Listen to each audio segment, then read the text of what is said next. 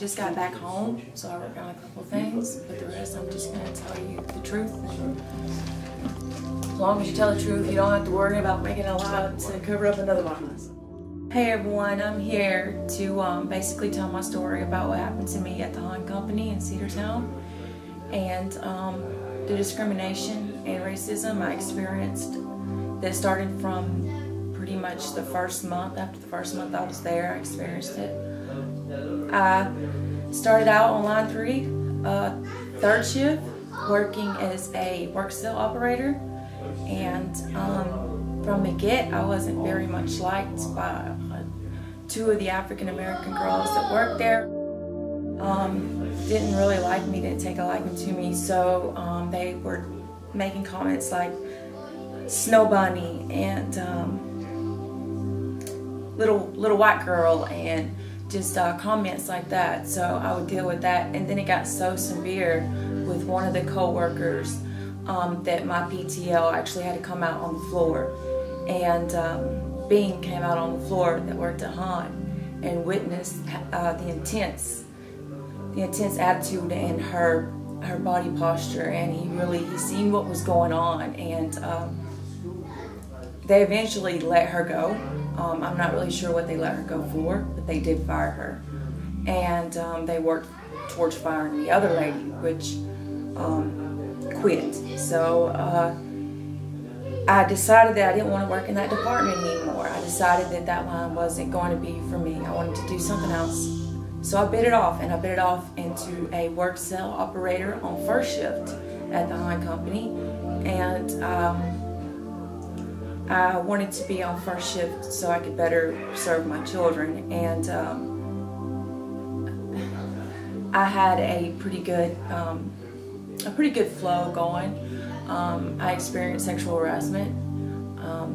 There was a guy named Kylie Smith that basically would come into the cell and be like, "Damn, you're hot, I'd screw you," and just all kinds of nasty, negative attitude and like negative just body language, and just got close to me and was just very touchy every time. So I ended up reporting that to my PTO at the time, which was Mark. And Mark talked to Kylie, and Kylie did not stop the behavior, but it didn't really he didn't really come around and say as much anymore, so I do assume he did talk a little bit to him about that. Anyway, I was really interested in sewing, and I got the job Zach Casey gave me. I got a pretty good raise, and it come around to the 2016 election of Donald Trump, and I had a really good friend, which was nicknamed Wee Wee, and we were really close, and I put it on social media that I voted for Trump. Everybody at work knew I voted for Trump. I actually wore a Trump shirt to work one day, and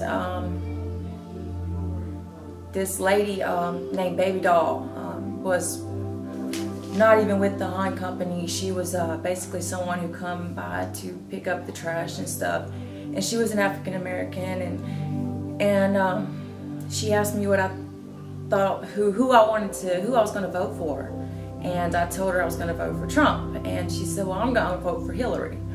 And you know, at the time I thought, okay, well, you know, Hillary does have it, she's probably going to win the election, but she walked off, nothing else was said. After the election and he became our president, she was changing the trash, and she came in that morning, she looked pretty angry, and I asked her, I said, "Well, what do you think about the election?" And she just started saying, "Fuck you, bitch, and you fucking white trash, and all you fucking white people got that motherfucker in here, and fuck Donald Trump, fuck you," and I mean, she just went ballistic in front of the whole department, and I was so embarrassed and ashamed. I really wanted to quit at the point, but I decided that I was going to go in there and face her every day. But the day that stuff happened, I went and reported it to Human Resources. Crystal, which is the human resource at Han, came out, and I don't know what happened to correct her behavior, but from then on, she came by. She was there every day after that. She came by, picked the trash up, and the trash can was in front of me. After she had said these things to me, I didn't feel comfortable with her walking by me. So I personally moved the trash can. I moved the trash can to the other side of the technical sewer out. And nothing else was said to me by her. But after that, all my work started coming back. People started bringing my sewing back, and I just didn't, I was fixing to lose my job over quality. It got to the point to where I was wrote up. I was wrote up over quality. I've never been wrote up. I'm an excellent worker, and I got wrote up for my quality. So I thought I was on the verge of losing my job. So I decided that I was going to bid on line 3, utility. More money, it was better pay, and it was going to be on 3rd shift. And my husband actually worked 3rd shift as well. So I decided to take the utility job that Steve McElroy gave me. I was working on the line for about, I'd say, 6 months. The first 2 months was okay. But at the end of that, I guess, 2nd month, I had a lot of problems with Sheila Wells, which was another coworker that worked there. She threatened me. She threatened me for the first time when I was working back there with her riveting. She said, "Somebody better get this white bitch out from back here," and I got gone. I got going. I went to the front of the line, and I kind of stayed away from her. I tried to sustain from her. I didn't want to be around that. So I reported it to my boss. My boss called a meeting, called Sheree in, and Sheree had actually witnessed Sheila saying these things to me. Well, Mike McCollum told me, he said, "I'm going to get rid of him. I'm going to get him out of my department. So just hold tight." And I kept on listening to that, and another month went by, and she would engage in conversations with the woman that was in front of her, and she would say, things about me, but not directly like looking at me. But she'd be like, "That white bitch don't know what she's doing. Though how in the hell they gonna give her that utility job? Watch her bounce her white ass around this line." I mean, just all kinds of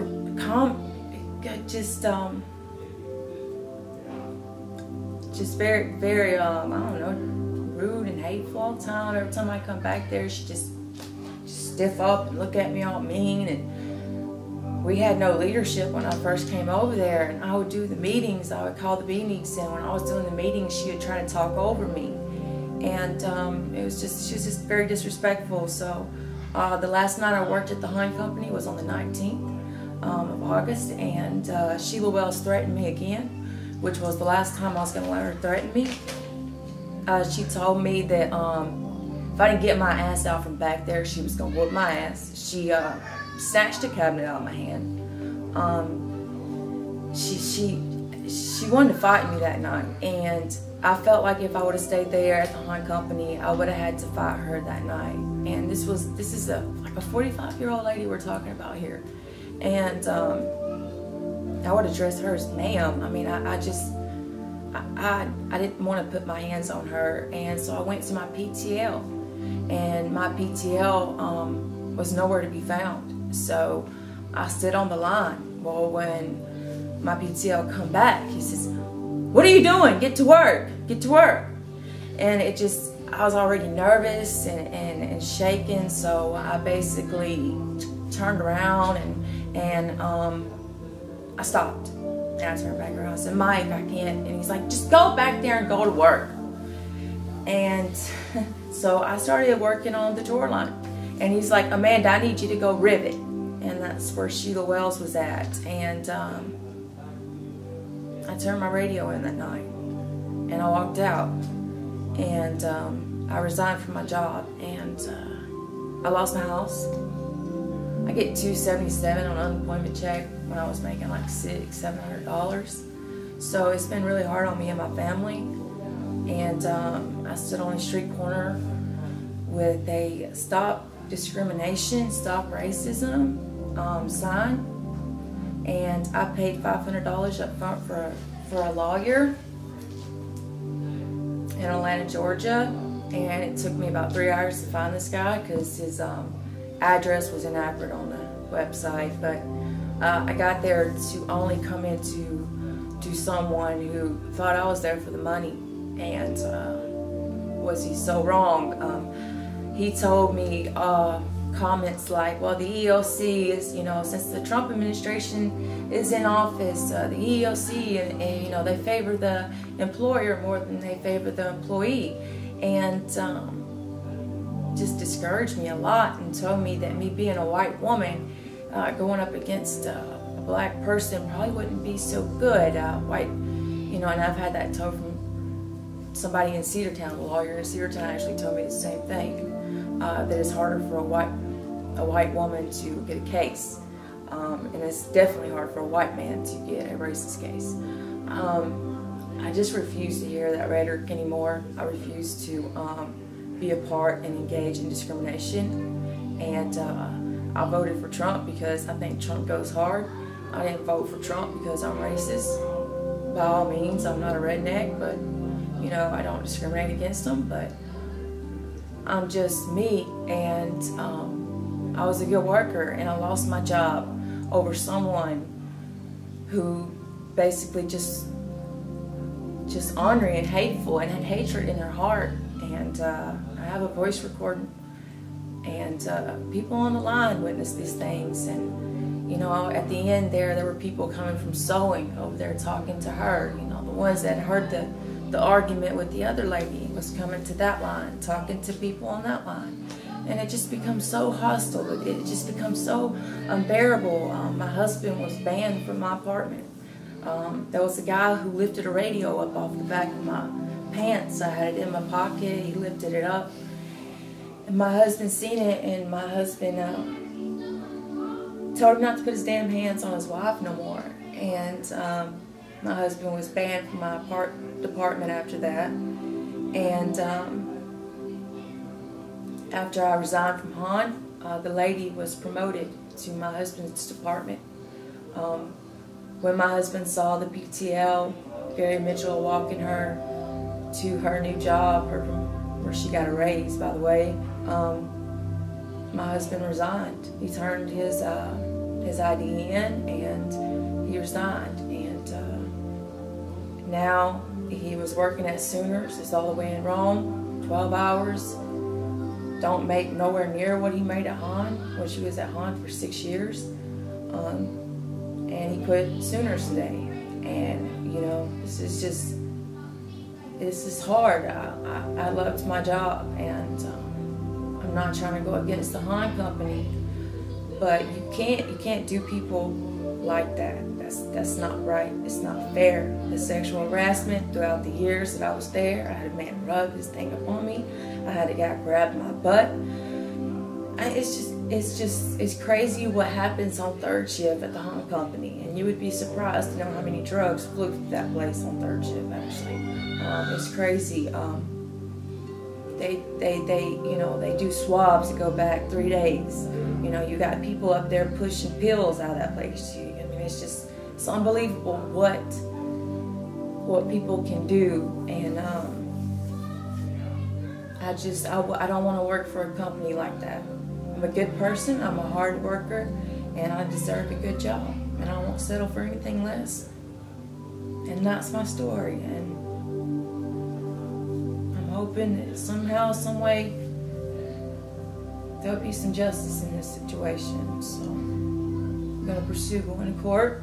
I'm going to fight like hell. It's not for your money. It's not for the money of the Han company. It's for the simple fact that I was discriminated against. I was threatened. And my PTL and my GL failed to protect me. And so were there other women that you think maybe went through the same thing? The other women? Yeah, I mean, you know, when I went and reported it to Mike McCall told me he was going to get those women out of that department So one of the women that worked on the line, Lolo, she was put in a paint room, and she basically had a really hard job. I mean, she was making more money, but she came back to the line that last night I was working and said they were for me. She said, they're for that racist bitch. And so I think she thought she got moved because of me. He was trying to move these women off the line, but the threats were just too much. I just couldn't take it anymore. I couldn't take it anymore. I told Sheila Wells that night, the only thing I said to Sheila Wells, I'll be totally honest, is I told her if she said she was going to whoop my ass, she better whoop it right now. And she didn't say anything. She just snarled her nose up, and I walked out.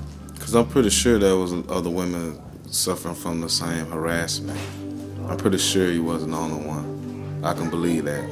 From sexual harassment? Yeah. Oh, no. Yeah. The night that I was working there was a guy that come out of the paint room. I told my human resources about this man. This man came out and was talking about this girl's titties that was working right next to me. He was all like, "What happened to your titties?"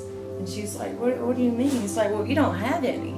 And I mean, he would come and call me tight butt, and oh, I like that tight ass. I can't wait to get into that. I mean, you wouldn't believe the things that this guy in the paint room at home said. It's just, he was married. You know, that's the big thing. He was married. And anyway, so I do want to throw this in there. I worked with 2 other utilities. They know everything that happened. This video doesn't sum up everything that happens, okay? You know, Jesse Jones and Erica Barmont, they know everything that happened, and I come to them with everything that happened. They were the utilities. We had no PTLs at the beginning, and they won't testify for me. They won't testify for me. They know the remarks she made. They know the hostile work environment. They know how hostile it got.